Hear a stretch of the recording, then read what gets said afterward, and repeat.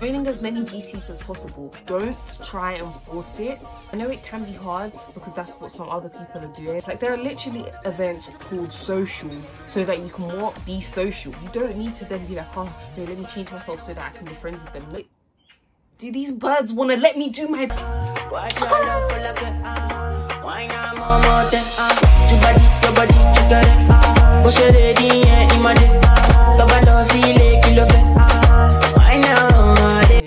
Sorry, I just closed the thing a bit. If you still hear birds tweeting in the background, my sincere apologies. This is not usually how my videos start, okay? Hey guys, welcome back to my YouTube channel. It's your girl Melanicious, your favorite melanated content creator that creates lifestyle videos. In this video, we're going to be talking about how to become more sociable and how to make friends when you're going to university. So let's get straight into the video. The first easiest way to make friends in university is through mutual friends. This is how I feel I formed most of my friendships. I came to university with a few people that I know.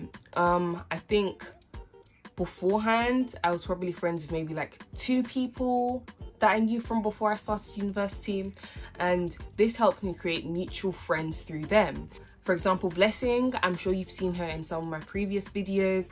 So through her, I met her flatmates and we all became friends. And that was mostly the main people I was hanging around with and going to places with. So if you do know someone, that is great. Even if it's just one person, you'll create mutual friends through them and hanging around with them, especially if they know other people. Mutual friends, try it out. So now you're probably thinking, wait, but I don't know anybody and I'm going to university all by myself. How the heck am I meant to make friends when I don't have any mutual friends?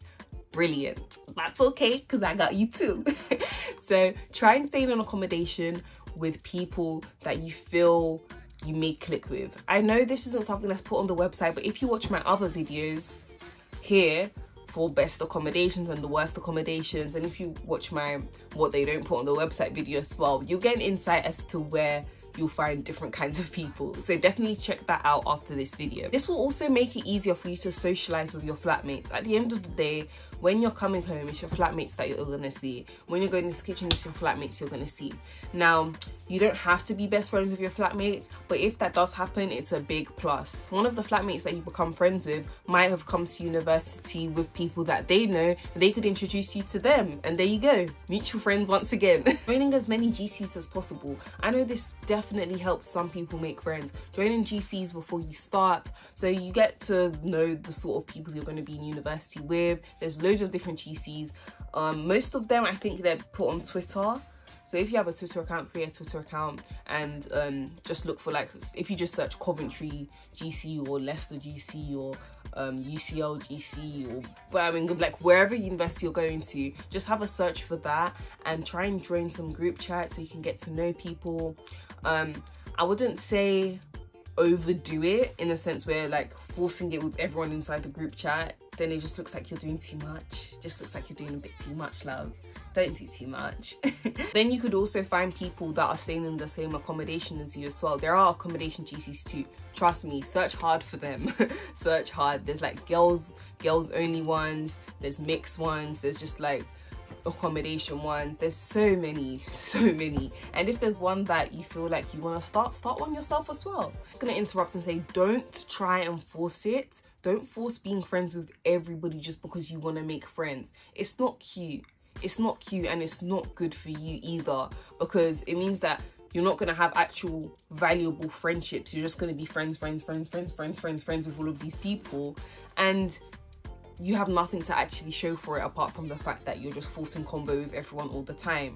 Think about it. When you go to parties, talk to other people. If it's a house party, don't be afraid to talk to other people that are there. That's how I met one of my friends, Agechi. She's so lovely as well. Shout out to you, Agechi. I met her at a party that was going on in my flat, and we just got talking. Our vibes bounced off of each other and we just became friends. Another place to make friends is joining societies. I know you've probably heard this a billion times, but it really does help, because at the end of the day, you're in a place where you have common interests with pretty much everybody there, so you at least have something to talk about. It's not as awkward as making friends at a party where it's just like, oh, what do I say? Like, how's your semester going?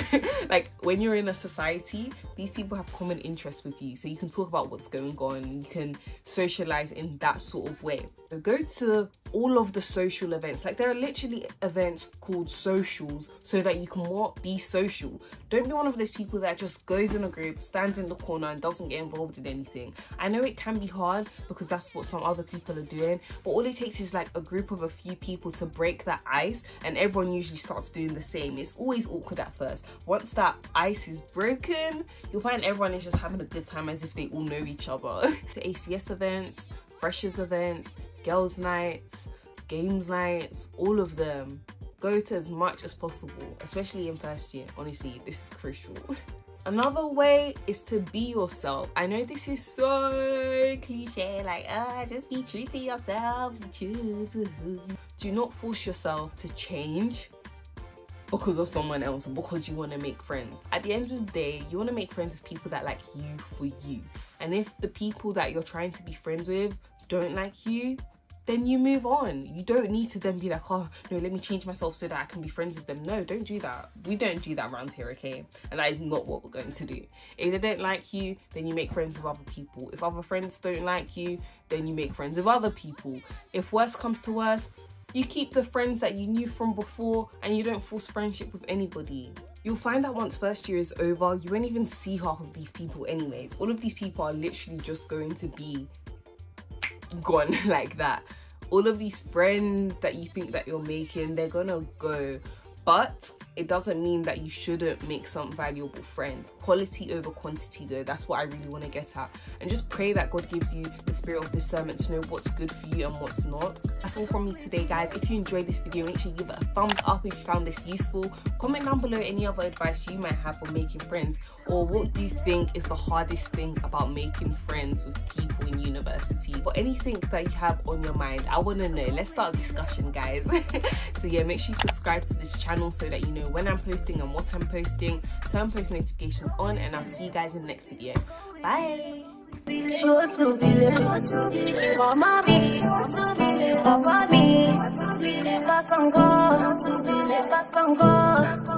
don't have time to waste tonight. I just wanna be that touch tonight.